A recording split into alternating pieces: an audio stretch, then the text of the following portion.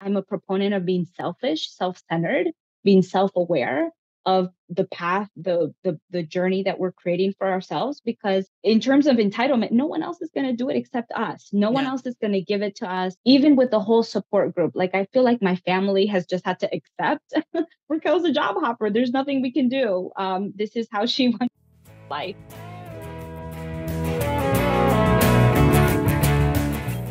Welcome to Gratitude Geek. I'm Kandas Rodarte. Today I'm joined by holistic career and lifestyle guide Raquel Sands. Welcome, Raquel. Hi, thank you so much. So, what is a holistic lifestyle? Yeah, well, I should start by saying I changed the title since I last emailed you. I go by bilingual career coach. But it's kind of same thing, honestly. I still do holistic perspective and modalities in career coaching.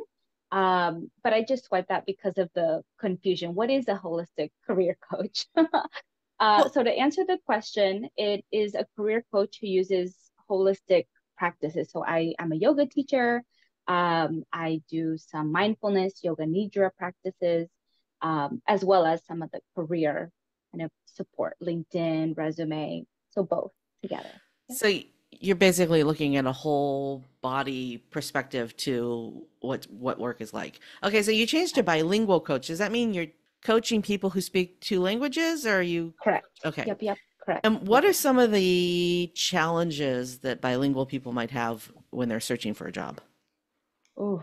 Well, first, bilingual could mean different things. So, like me, I'm first generation Salvadorian American. So, what that means is that I'm the first of all of my family, except for a handful of cousins, that was born in the US. So, all of our family is from Latin America. So, that experience can be jarring because we grow up in a nuclear family that does not identify, does not speak the what the country speaks and how our country is. So that's one. Also, I work with clients who are immigrants. So they come either at a young age and they identify with American culture, but they come from speaking primarily Spanish. And then when you get into the workforce, there's business talk, there's slang, there's all sorts of things. So being bilingual is, I think, more than just the language. It's more of also the energetic, the intricate things that go on in the workplace, what we identify with culturally. I was talking about this morning because I have a Yeah, multicultural family, a multicultural yeah, background, and my mother yeah, was. I'm first generation as well. My mother came here when she was yeah, 10. Um, yeah. Different culture Wow. though, Korean, not Yeah, So there is. yeah, It's a different way. I mean, I literally yes, was just having a conversation about this. yeah, It is a completely different yes, view, a lens that you look at yes, from the world when you have 100%. a really strong cultural connection to another country, which Yes, doesn't make you any less proud to be an American. no, It right, just right. means that you have a different lens that you look at. Yeah, yes, exactly, exactly. And especially when, like, for example, I had a huge advantage that my mom did get her master's. Like, she went through the school system before I did, even she did as an immigrant. So I got to see what she went through. And so when I went through it, even though we're in different situations because I was born here, and she had to learn on her own, I had a huge level up, and I got to see.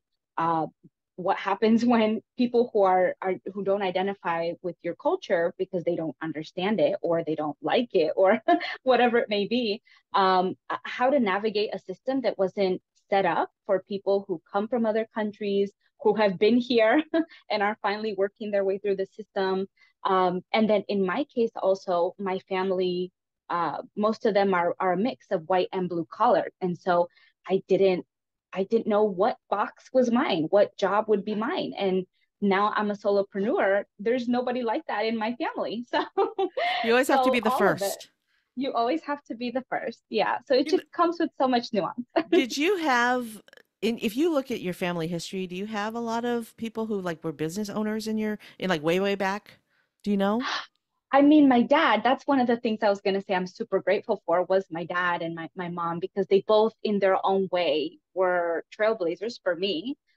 Even though we can't have similar, we're not in similar boats, but yeah, my dad, he started as a, what do we call it? Maintenance teacher. He taught air conditioning and electricity. But then he's like, no, F that. I actually want to be my own entrepreneur. And he started a school out in Southern Florida. I'm from South Florida. And that was his whole thing, teaching other men, other people who wanted to learn that trade, who wanted to do it for themselves. And he got people certified. He worked with Florida education system. And that was my first job. I was his accountant, his secretary person. So that was great. Yeah, seeing that Yeah. example. It's Hmm. you sometimes think that, oh, I come from a long line of workers, people who always had a Yeah, job, and then you yeah, discover that no, that entrepreneurial spirit, you don't have to go very far back in time where everybody was time. a Yeah. farmer, right? Most No, most right. families and owning a farm is a business.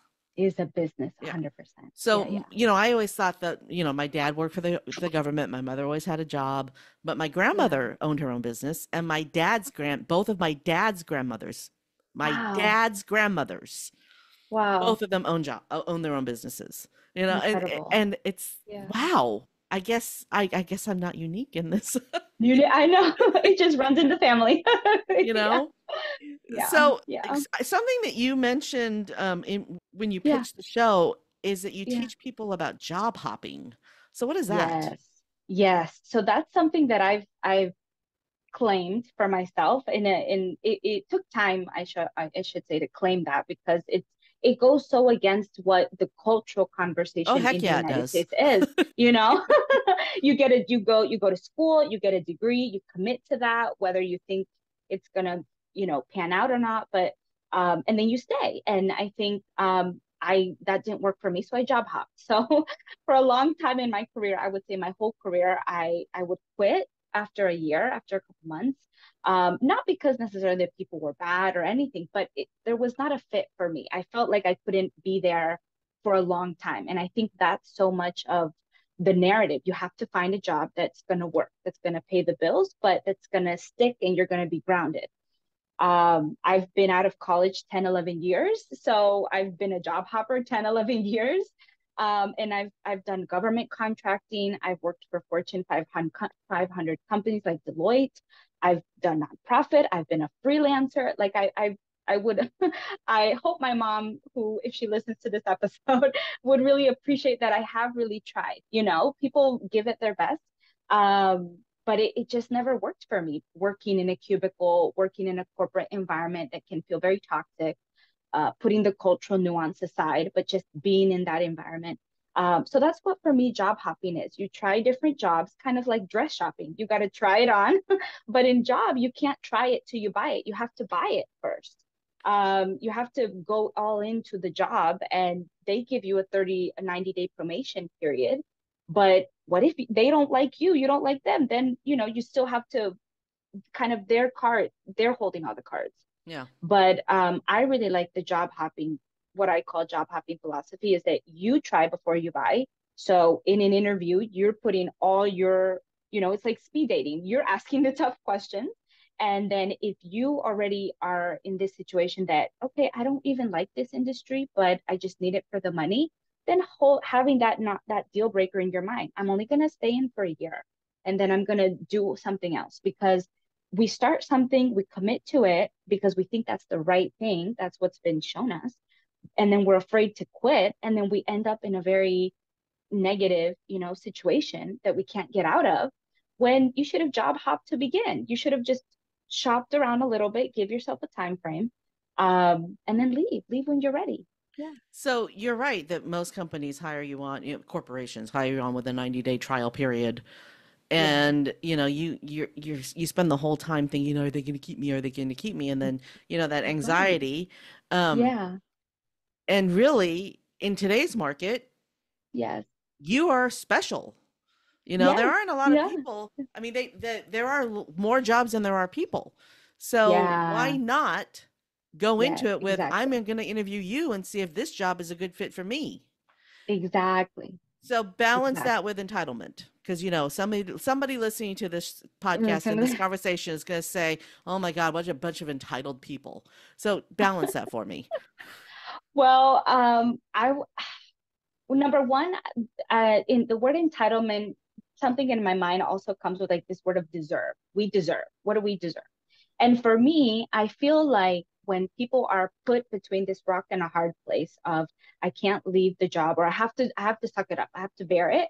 No, you don't. I mean, money, this might sound very blasé, Mary, whatever.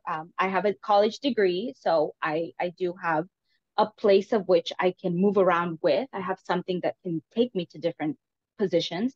But we all need a certain amount of money. It's not a matter of deserving. It's not a matter of I'm entitled to that money. We all work for, we all have different, number one, roles. There's different ways of looking at work. Um, I have some clients who have been caretakers, and so they have to caretake while they are looking for other jobs, and so they can't leave. And that Are they happens more and more entitled? today. And that happen, Yeah. yeah. And then people, have to work. I feel like commuting is part of work. I feel like the emotional mental element is work. So is there a sense of entitlement? No, because I feel like as a human right, we all should get our basic needs met. So And I don't think there's that a is a sense of shift in culture for this country, yes, for the United States. yes, So we're for recording the this in the United United States, not in the Canada. United States. Yes. It is that, but Exactly. that is a shifting culture because Yes. our parents, our grandparents, they didn't think No, that yes. way. You know, No, they yes. worked for the company and back in the 100 years ago, if you went to work for a company, you stayed there your whole life and you'd retired with a pension. Yes, That doesn't yes. exist anymore. There's No, exactly. So what is the entitlement? Because I would also want to feel in like I'm a millennial. I don't know if people could tell, but I some of the younger generations, they come in wanting six figures. One of my previous jobs 2, 3 years ago. I'm a solopreneur now, so I don't work for someone else now. But in my previous job, I also had a sense of why are they asking for this much money? They haven't earned it. But in my mind, I had to also do a reframe. House cost of living is expensive. If they ever wanted to have a child and create things down the line for their own lifestyle benefit, it's not a sense of entitlement when the system, whatever state you're in, whatever industry you're in, is not intrinsically set up to support the employee. well Um, when minimum yeah, wage is we're gonna call it $10. It's not what it right. is. But if minimum wage is Yeah, $10 and it costs right. you $15 to get a McDonald's hamburger, you have to Imagine, work for an right. hour and a half to pay for Yes, that hamburger. And that doesn't even include exactly. taxes. No, exactly. And then to drive, like gas, like all of these little things. Yeah. So it's And not yeah, unreasonable to want to make right. more than $10 an hour or 20. No, no, exactly. It's not unreasonable to take a look at the expenses that are in front of you. And Right. this is, it's if I want to rent an apartment, it's going to cost me Yeah, $1,200 a month, and I need to right. make $4,800 a month just to have an apartment, you know? Exactly, exactly. No, exactly. Yeah, and that's where I struggle with the entitlement because I feel like there's something about a base level. We're just talking about needs here. We're not talking about everyone being millionaires and Yeah. having Teslas and Yeah. whatever else. So there is like that balance of like what is the baseline for most people's needs? And then what is it that is different individually? Like for me, I know that I'm very content living in an apartment. I have no need to buy a house because that's way too much economically and maintenance. I like having a maintenance person to come and call. Like there are certain things that um, I think need to be balanced and like taken into perspective. We're Balance not is important for Europe because everything. yeah, yeah, yeah. And there was something that I found out about actually that in the United States, I'll find the article if I can and then send it to you, that there is no federal law that requires PTO. So no employer has to actually pay for paid time off. So what's that mean? Already, some companies give 2 weeks. That's the norm. But there's 365 days in the year. There's 12 months. So we're not even getting a whole month. So if people want to talk about entitlement, it's like I would say people need at least a month, at least one solid month, Well, um, which is what they do to in rest, Europe. which is what they is that Yeah. yeah, exactly. Yeah. So Yeah, I that don't and I don't think that that's an entitlement either. So like yeah. 10 years ago, may have even been longer than that. 10 years ago, I was having a conversation with a woman and, minimum wage has been $7.80 since like 2012 or something like that. It's been $7.80 for a long time. So this Wow. conversation happened around the time that the minimum wage changed from $6.70 to $7.20 or $7. I mean, it was not a Right. very big change. And I was, I Right. was having this conversation with this woman, and I really don't understand why $15 an hour is such a stretch. I mean, Right. this was 10 years ago. Years ago. Okay, 10 Right. years ago, it is a lot more expensive to live A lot. today than it was 10 years ago. And she looked Exactly. at me and she said, I don't think that people should get paid $15 an hour. That's how much my husband makes. And I'm like, well, maybe Yeah. your husband could get a job that pays him more, but More. Right. just because you make $15 an hour doesn't mean somebody else shouldn't, Right. you know? Exactly. Exactly. No, it's wild. It's wild because even, I had a conversation, I think, with a family member who does not have a degree. I'll just put that disclaimer because I do. The only reason I say that is because I was in debt, right? To go to school in this get a degree in this country, you have to get in debt. So that's not an entitled thing. We all have to suffer in order to level up and get some level of stability. So that's putting that aside. That conversation of minimum wage of, but Raquel, you used to make $30 an hour at put after having put myself in debt $40,000 for a degree. Now, if this is the cultural nuance, wasn't empowering myself to ask for a raise, to job hop, to do the maneuvers in order to get myself into a better position, the price, my salary would have never changed. And my rent, all everything, because I live in the Washington D.C. area, would have continued to rise Oh, because everybody that's just a very moved. expensive metro to live in. It is, yeah. So you have to ask for a raise and you have to put yourself in positions where, no, actually in my last job I made 80,000, even if you made 60. Like you have to start to bargain Yeah. because it's if not, no one, unfortunately, again, and it's not to say the system is to blame. It is a big part because it's if the system, if the foundation already is, it's like a plant. If it's already rotten, if it's not nourishing, then what else is, what are people expecting are going to bloom from this situation? And of course, there's only so much accountability and action an individual can take. But then that's assigning the blame to the individual who just endures the situation, was just brought up in the environment.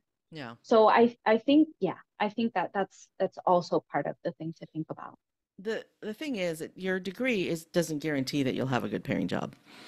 There Exactly. are good union jobs that pay two or $300,000 a year. Yeah. Really good union jobs. You don't have to have a college degree to get a good union job. Right. You Right. know, Exactly. so it's whatever is the right thing for you. But having your debt, your college debt, Yeah. when you join a union, you pay union dues, right? So Dues. nothing Right. is free, right? Nothing There's is free. nothing is Yes. free. It's just a matter of No. how you go into it, right? Yes, Um, exactly. Exactly. but there is a place for everybody, and everybody is needed. Again, 10 years ago, a lot of people were like, Yeah. "Oh, these kids, they go to college and then they become baristas." Well, it's because that was the jobs that were available. Available. You Yeah. know? Yeah. Well, it's not Yeah. that they want to Yeah. be a barista, but that's the job that's No. available, you know? Yeah, yeah, and for a variety of reasons, like going back to that caretaking thing, what if they actually did have the time, but they didn't have the energy or the access? Or, I mean, Yeah, people are juggling so much now that it's like, even if they wanted to, yeah, sometimes it's not. So I don't know. I think entitlement, if I said anything about, I think entitlement, I would say the people who already have access to wealth, if anything, because they already have a solid foundation from which to work with. um, so how much did they work? I don't know. Hopefully they're creating their own basis and their own, like for me, if I said I had some level of entitlement, my mom was already working towards her master's degree. So when I was born, I already had someone who I could have a role model and lean off of. Some people in my case don't even have that yeah. and have a more complex situation. So I think it's nuanced.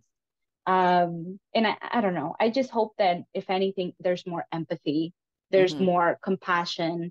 Hmm. That's what I hope to cultivate in my coaching business because it's everyone comes from different situations, and it's not for me to say what anyone else should do. It's what they're able to do, what they're willing to do. And their starting point is so different. And so it's just the compassion most of all. So you've talked about it a little bit, but what led you on this journey to being a coach? Yeah. So putting that whole job hopping 10 years, most of my roles have been in communication. My degree is in English. So it actually turned out pretty practically for me because everyone needs a writer, everyone needs an editor, regardless if it's a finance role, if it's a health, whatever it is. So I got to be pretty good, I think, I kept working with people who would come to me. I think because of the yoga, I would tell people I'm a yoga teacher on the side, and so they see me as kind of like a hippie mindfulness person. That's fine. I identify with that. But asking for advice, how did you land this job? I noticed in your LinkedIn, you worked with so and so. And so I would start slowly mentoring. I remember some of my colleagues would come into my office and cry, "Oh my God, I want to move to Arizona. I don't know how to do it. How can I make such a huge shift in my career? My parents aren't okay with this. How do I have these conversations? uh, how do I believe in myself to even apply to ask for more?" So I started slowly, but I didn't officially claim the coaching title until 2 years ago. And I started as a life coach because I didn't feel brave enough to call myself a career coach. But it just slowly started. People were saying, "No, I'll pay you to do my resume. I'll pay you to actually help me figure out all of this out." So I think it happened organically. And then just me reflecting on my journey. I also have a podcast where I just talk all about my journey and holistic tips for career switching. And I think I was like, yeah, all I do is talk about career and I talk about how people can create their path. I don't know if find a purpose. I think that conversation is also very nuanced. But how can people create a life, not just a career? Because my whole thing is the career is part of your life. It's not just a separate thing. This whole work life balance, well, what is that? You want your whole life to be balanced, but your job is one part of that hopefully supports your life, hopefully can fund all the things you want to do. So all of that I think just happened through coaching people in my job, and then me just taking that ownership. Yeah. Well, I like that you use the word guide to describe what you do, that you're a guide. That's nice. Okay, so imagine, I mean, I know that you're a millennial and you don't have any friends in this situation yet. But imagine that you have been that a client comes to you and they have been a stay-at-home mom raising their kids and their kids are Mm, all mm, grown up and they want to go mm. and get a job. Yeah, How do yeah. how do they navigate that transition? I think one, if depending on what the foundation is, because I always try to start with where the person is. I don't just say go back to school or go, like, if that's not in their budget, if that's not in their time frame, it's not useful. So depending on what they already have, I would either ask them, are you still interested in that path? Are you trying to grow? So for example, I worked with someone who was an HR professional. She's not a stay-at-home mom. She has two dogs, so she's a dog mom.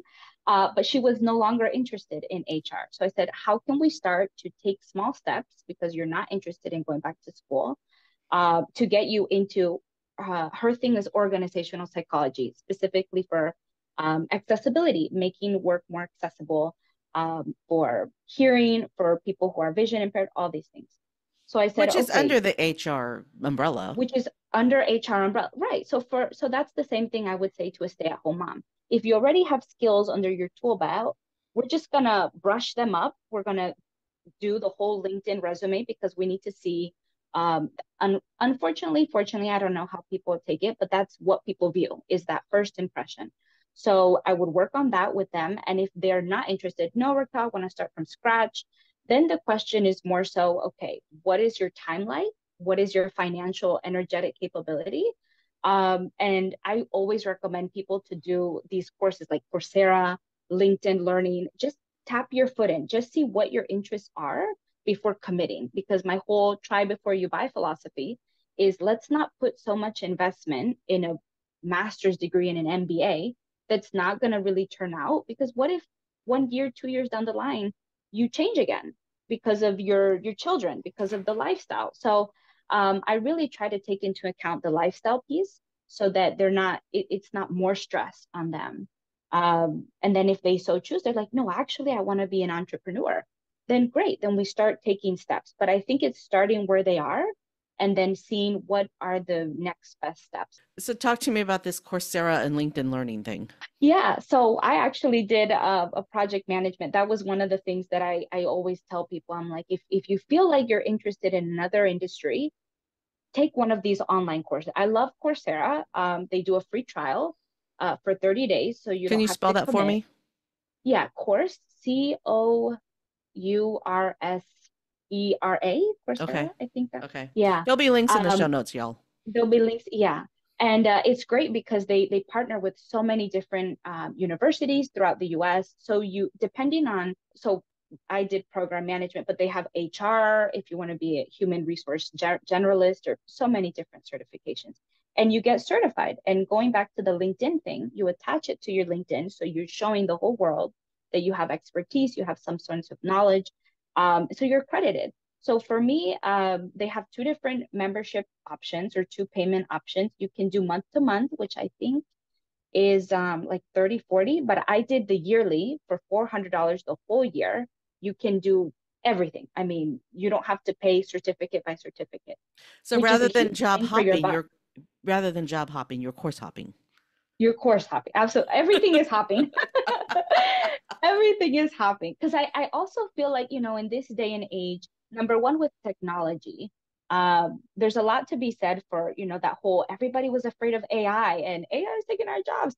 But it's like we need to learn how to take advantage of Yeah. those resources if Yeah. we can, right? Again, the money, the time, the energy. But especially if in my client's case or in the stay-at-home mom case, if she has the time and if she can carve out some of this budget, then that's an easy way for people to start to kind of just get a taste. I thought LinkedIn Learning was free. I think it used to be. I'm not sure now. I haven't Are used they them for a charging minute. now? Oh, let's I find think so now. out. I Let's know. find out. Yes. I've never done a LinkedIn Learning course, but I might now that I've had this conversation with you. You should. Because, well, when I became a business coach, I actually took a certification Oh, in business coaching, and I finished it. I mean, it was supposed to be like this week-long course or something. I finished it in like 2 days, and then I took the yeah. test and I passed the test on my first try, and I was like, "This is Yeah. the stupidest thing I've ever done." You know, none of Oh this is no. having owned a business for the past 15 years, nothing that I Yeah. just learned is practical. You Oh my God. know? Oh no. Okay, LinkedIn Learning Mm, platform. mm. 1 month of free, so you get a free month. Okay, what does it cost after the free month? It's 14.99 a month billed annually, or 19.99 a month after that. So LinkedIn Learning, they were free It for could a be a while. good, yeah, yeah. So yeah, either resource, and they both, I like both of them because, well, my bias is LinkedIn. If people are looking for a corporate environment, let's put it that way, then LinkedIn is really the place to be because you network, you show your skills, you get recommendations, you show all of your work samples. It's just a great first step, especially if they're coming back to the workforce, they're changing industries. Yeah, but if they're not interested in corporate world and if it's more an entrepreneurial thing, then it's kind of free for all. I mean, there's so many ways to start a business. Well, Yeah, LinkedIn is also a good place for people who support folks at work, right, right? yeah, So right, it's a good place for you to hang out. I read yeah. somewhere that only like 3% or 5% of LinkedIn users actually post. Oh, hmm. So if you're supporting people who are job searching, Yes, you should be there you go. posting. And by supporting people who are job searching, it's not just coaches, it's public speaking people, Yes, yes, yeah, yeah, anybody who is giving you a skill set that's going to help you get a better job. yes, You exactly, should be exactly. posting. Yeah, no, exactly. Yeah. And I mean, the thing with the Says the whole woman who doesn't post. no, I know. I mean, LinkedIn is its own world. So it really is. I mean, I've seen things where people will put looking for work on their profile. And so it shows me as someone in their network, whether they're a friend or colleague or whoever. Oh, okay, they're looking and like you said, they help support to see if they're changing industries. What do I know? Who do I know? What can I do to serve them? or build up something for them. So yeah, I think LinkedIn is useful. Maybe not to put all the eggs in that basket, but it's a good starting place. That open for work thing though, if you hate your job, Oh yeah, do not put open for work. no, I was gonna say please don't do that. Don't do it. That's the whole Don't do thing. it. Don't do it. Yeah, Don't do it. we don't want to burn bridges unless you really don't care. But like try not to. Even back in the day when AOL was like the only Oh social my gosh, media, you remember AOL. way Yeah, yeah, back yeah. in the day, Yeah, yeah. I had put something in my profile that I was thinking about moving to a town or Uh, something, right? I just put yeah, that in yeah. my profile, and my boss comes in the next day and says, "I saw that you were looking for." I was like, "Oh Oh crap!" So God. don't ever put anything like that on No, any of your yeah, socials it's too much. Yeah, because no, no, no. I mean, that was They see it, they AOL. know. Yeah, yeah, yeah. They No, will know. They will exactly. know. They will Protect know. yourself Yes, at all cost. exactly. Exactly. There is, if you are looking for work though, you can do recruiters only. So I've done that in the past where that they have that function. I can't remember exactly the steps, but there's this section I think open to.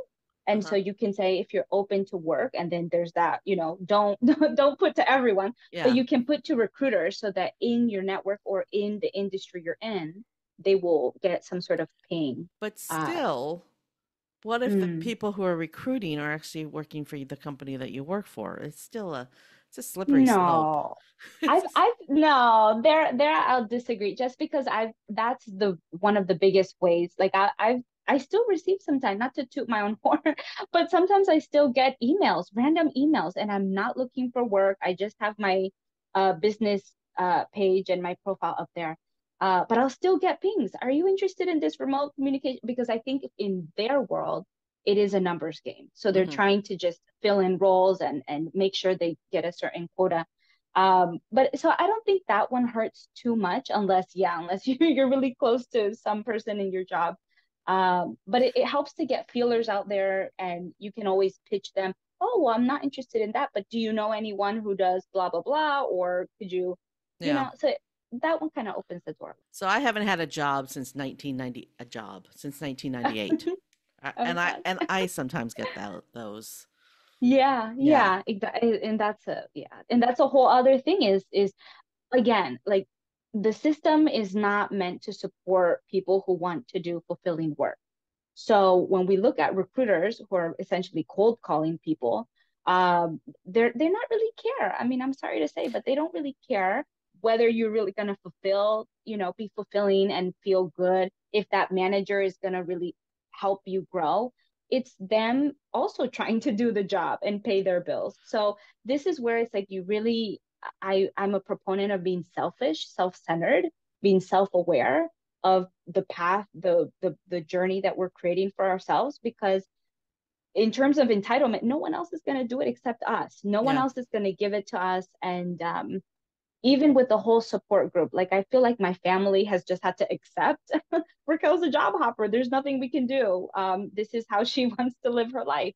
But not all families are that way. And so having to be strong and grounded in ourselves, that which is that holistic element that I talk about, that how are we mentally preparing ourselves? How are we emotionally setting ourselves up so that we can pitch and we can make the moves? Because again, a random recruiter who I don't even work in IT is messaging me. Why would I come up on your profile, sir? So, yeah, it's something. The randomness of it all. So you Yeah. talked a little bit of it. You kind of took me back, but Mm. crap, what did you say? You said that was it fulfillment? Oh my God. I wish that I could see my transcript on the fly. Oh, Um, oh. what did you say? I'm so glad I edited. Okay. Was it fulfillment? Yeah. I mean, time fulfillment in the work that we do, Yeah, or I guess that's I mean that's the thing. People yeah. your company that if you go to work for a corporation, the corporation doesn't Mm. care how happy you are. Right, So I mean exactly. some of them do. Sometimes you have a good boss, you So know. yeah, yeah, yeah, I yeah. was really lucky in my first real job Yeah, that it yeah. was a really fun company to work for and that we had a really Wow, good company culture.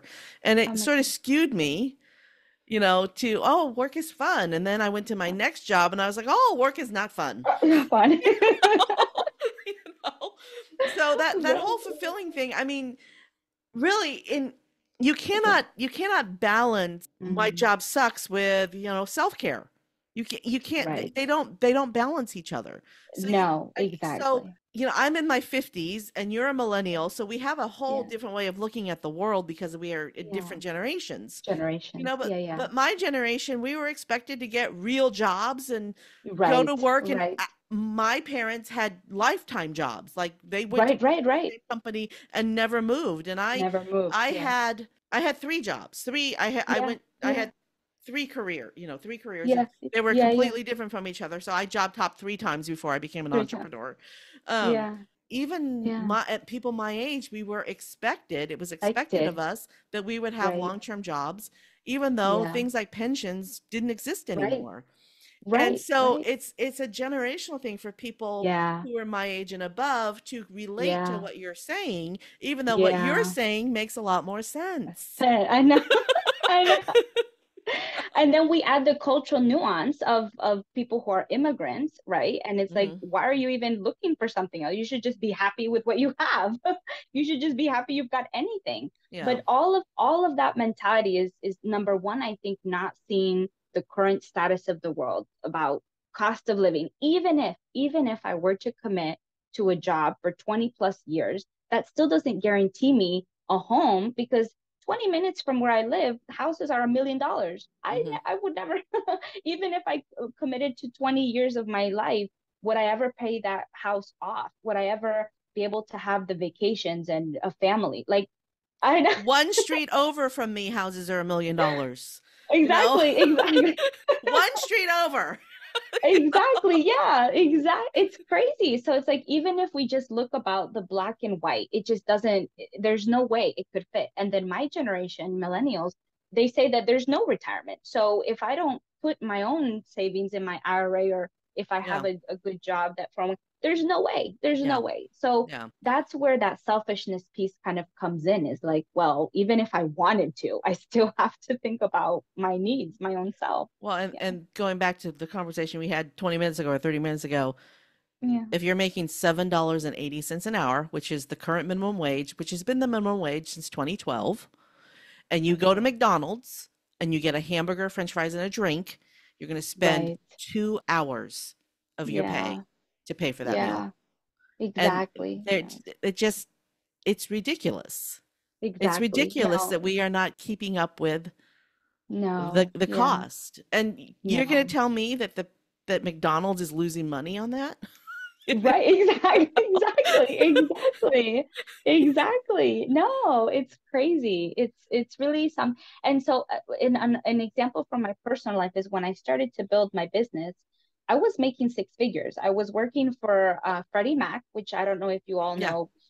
Okay, Okay. so I was Well, working okay. for Explain Freddie. what Freddie Mac is for the listener. Sorry. Oh, no, no, no, just a little bit. They do, Freddie Mac and Fannie Mae were commissioned, created from the government in order to hopefully, ideally, create ways for people to buy houses for mortgages. They also now at Freddie Mac, they do apartment living. And so I was working for multifamily, which is apartment housing.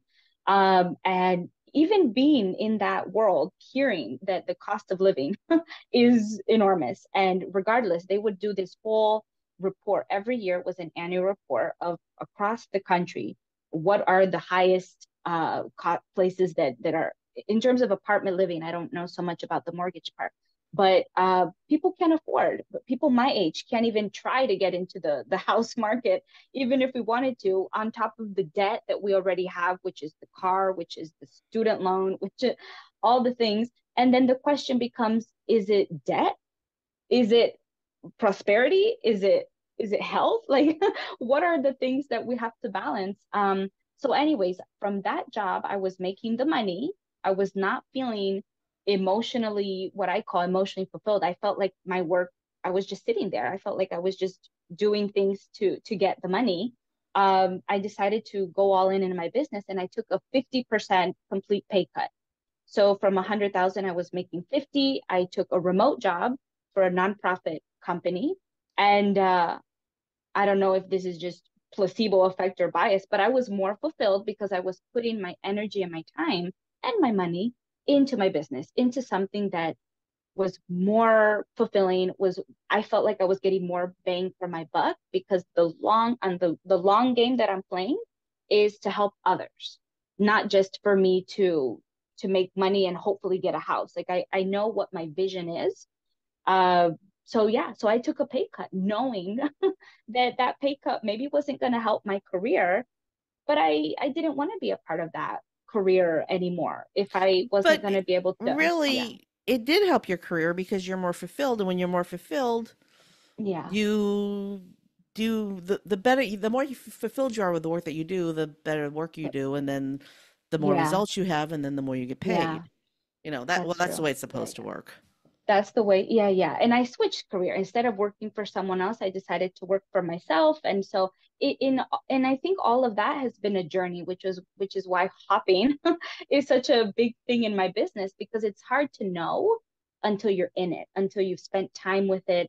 I've tried pottery making, I've tried gardening, and everything takes time. There's nothing that just is instant. And so the whole culture and narrative of you go to high school, which number one, high school doesn't really give you that time to experiment, to figure yourself out. Yeah. So then you go to college. Yeah. And the way that high school and the way that the Oh, education system works in the United States now, it doesn't matter. I mean, you're not there to learn about what to do as an adult. You're there no, to take a right. test, You're there to, exactly. Yeah, exactly. and that test isn't a good measure of what you're going to need to do as an adult. As an adult, exactly. So, like, again, the system, it's not to fault that everything is the system's fault, but to a large degree, like, it's a lot about how we're being set up or not set up that then it it forces so much on the individual to have to, like, if I didn't buy self-help books or go to therapy, when would I have ever had the chance and opportunity to work through things myself? I wouldn't, because it's not, even if my parents did have the access and the money, if they mentally weren't open to it, and so much of the things happen in our homes, in our cultures, then I mean, the question then becomes how? How do people get access? How do people, because there's only so much the individual can do. So that's where I feel like the system does really fail people, even if they wanted to be just in a corporate environment, because they're not set up for success. And then you go to college, and if I changed my major 3 times because I was like, okay, I don't understand what global affairs is. That's not practical.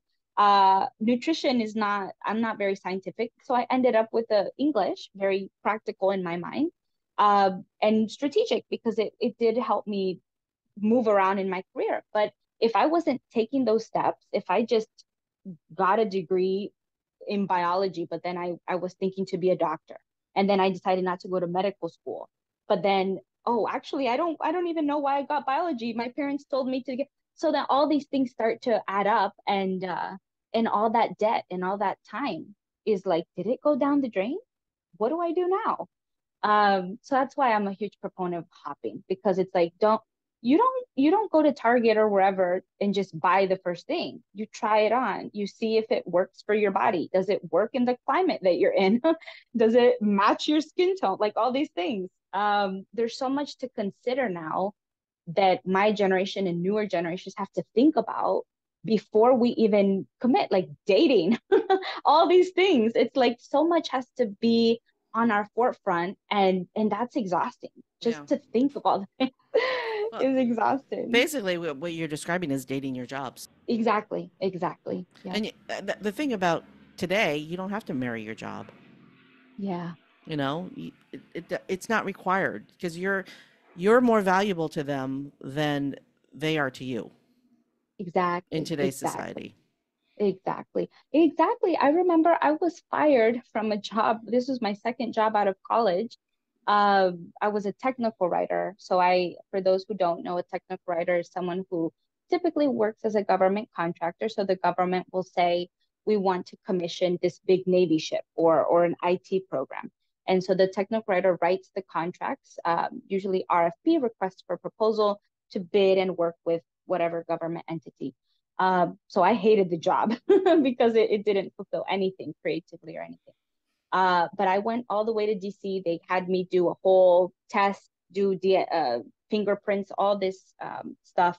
And I got fired after I think a week or something because I was sitting in a way, I was sitting cross-legged on a chair and I didn't even know. It wasn't until I went in and I asked the manager, why am I being let go? Oh, because you weren't sitting in a corporate professional way. I said, I went through all of this test. I went through all of this rigmarole for you to just fire me for that. And he said, I didn't even have to tell you because this is an at will. I can let you go whenever without even telling you. So, you talk about I being selfish. I'm speechless. I am speechless. No, I Wow. was heartbroken because this was my second job out of college and I was so excited. Like, okay, I'm finally making 50,000. So, okay, I made a net profit, 10,000. I went above my investment in my degree and had a round of interviews. So they, hiring manager, the recruiter, a panel interview. I have to prove myself, right? That's all on the employee to prove themselves. And then finally, after having done all of the government testing to get a public trust, that was what I had, a public trust. They check your whole, I'm a citizen, your social security, they do finger tests. I had to go to the post office, a whole thing. And just because I sat for one day that someone else had seen, that manager wasn't even there who fired me. Someone else had told them. And I was just like, and that was, I think, my first light bulb moment. Am I willing to endure this in job after job? Like, what is it going to take to finally be enough? Yeah. Or to finally feel okay? Yeah. And that's where the employee is always on guard, is always on edge. And so that's why I'm like, do the hopping, be selfish, because they really don't care. Unfortunately, Yeah. some people do. Some managers are great. The company may not be great, but the team might be great. But it's really on the person to say, you know what, enough is enough, and I refuse, and no, thank you, and Yeah. all these things. Yeah. Yeah. And even though it's 2024, women still work a lot harder than men do. Oh And God. so, there could have been a male coworker sitting in the exact same position. In the He would have position, gotten a yeah. buy. I mean, that's a horrible thing to say, but it's true. No, but it's It's true. true. No, it's true. It's And true. we have to work twice as hard to get paid 80%. And on top of the emotional labor, people don't think it's a thing because we're just so emotional, we're so expressive. Men Oh, are also, but we are so much more in tune. The culture has allowed us to be in tune with this. The culture has not allowed for men to be in tune with that. So no. then women are picking up that slack. So Yeah. we're trying to handle the microaggressions, trying to speak in a way that, and so and then the home stuff, all the stuff at home. So the stay-at-home mom example, I can't imagine for her all the extra things she's going to have to do to start to get into the workforce because she still has to manage the home stuff, which is why we start small. We don't go big. But it's hard, and understanding that it is a constant like evolution. I can't guarantee them a job. I can guarantee them options.